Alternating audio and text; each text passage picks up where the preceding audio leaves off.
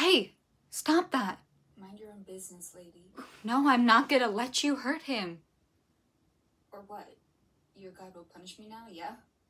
Dude, it's too much. Even if you don't believe in God, he believes in you, and he sees you. He sees everything. You don't need to hurt people. You should make your soul clean. If you don't, I'll have to call the police. Just get off. Look, sister, we don't have to get you in trouble, but if you call the police... Please, be merciful. He owes us money, girl. What kind of mercy are we talking about? Mercy. And humanity. And how are you gonna get your money back if he's lying in a hospital? And what if the police catch you?